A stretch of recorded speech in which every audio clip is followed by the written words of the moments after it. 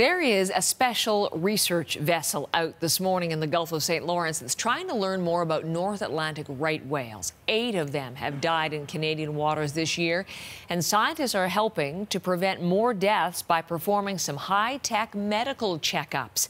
Gabrielle Fahmy explains.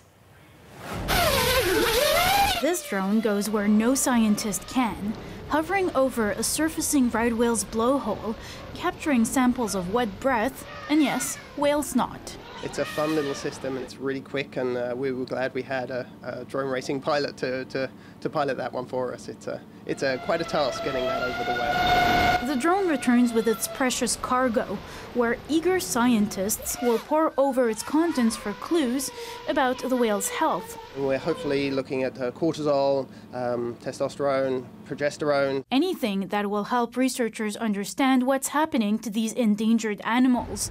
8 right whales have been found dead this season, floating in the Gulf of St. Lawrence, where they've been chasing their main food source, on the move north in pursuit of colder waters and more bountiful prey.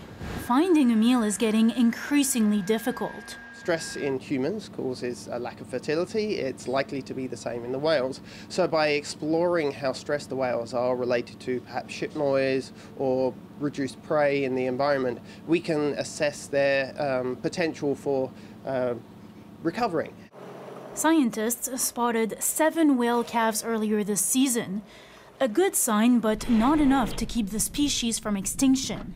Stress from human interference may be a key factor.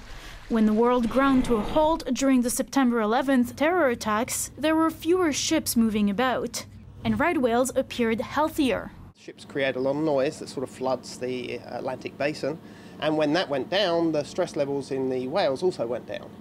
That's the point of this mission, to assess the role human activity may be having on this dwindling population. All of that information, we can take that and give it to the people who have to make decisions and develop the policies for protecting the whales. The drone here has 2 flight batteries. There are reasons to hope. In one remarkable aerial snap during the trip, 10 North Atlantic right whales swimming next to each other. An incredible sight, but a worrying one too, as slow swimmers that stay close to the surface, these whales are particularly vulnerable newcomers to the busy waters of the Gulf. Gabrielle Fahmy, CBC News, Dalhousie.